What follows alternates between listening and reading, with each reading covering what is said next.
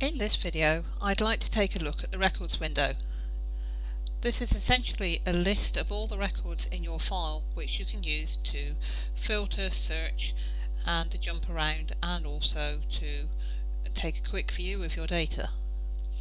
To get there are a couple of different ways. You can either simply click on the barrel here, or you can go View, Record Lists, and then pick the list that you want to see from the list. So if we go to individuals, we'll get the individual list, which will show all the individuals in your file. As of version 6, we now have a filter at the top which allows us to subset the records very easily. And what we can do is to simply type in the surname, and you'll immediately see all the people with the surname of Monroe. And we can subset that again, and we can type in Ant. So what we can see here is it's not only picking up Anthony at the beginning of the four names, it's also picking it up in the centre, which can be very useful when searching for information. The other useful tip that I can give is when you load Family Historian 6 for the first time, you'll find that there is a set of options under this button, and the first one is not ticked. What this one effectively does is allow you to search using Monroe as a surname for women whose name you've actually got down as their maiden name, which is the normal way of recording the information. So what I can do here, I can tick Include Husband's Surnames, and if I change this to be CA, you'll see we've now got a Reardon and a Fisher, because they are actually married to Monroes. You've also got the option to jump straight to a record ID if you want, and you've also got the ability, as you've always had, to be able to sort by any of the visual columns on that list. So if I want to sort by record ID, I can simply click on the record ID. If I want to sort by updated date, I can simply click on the updated date. And in all cases, if I click and hold down the Alt key, they've reversed, so you can see that the oldest records are now at the top of the list and the newest records at the bottom.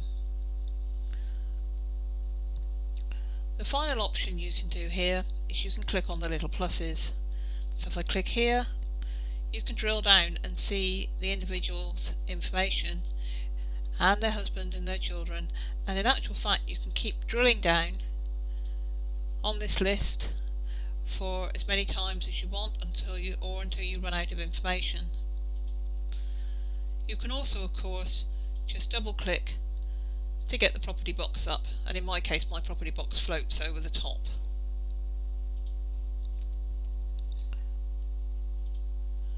The final thing you can do is you can customize these columns to suit your purposes. So for instance, I might find it useful to be able to see on an individual line who Carrie Ann is married to, and I can do that very simply. I can go up, right click, say I want to configure the columns. If I scroll down my list, go down to Other and add a row, and then click on the data reference. I can come in here, scroll down my list to find spouse, click OK, say this is the spouse,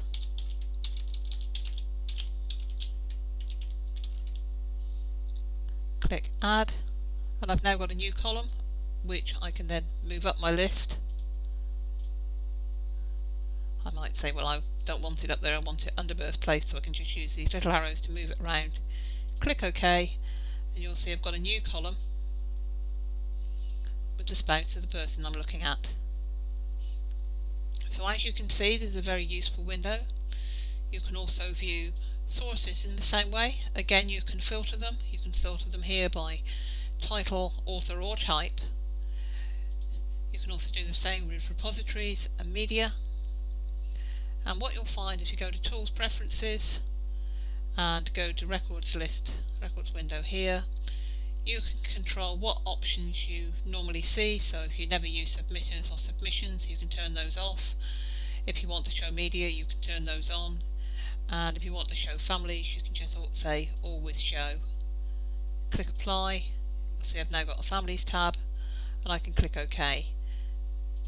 So that's a very quick introduction to the records window.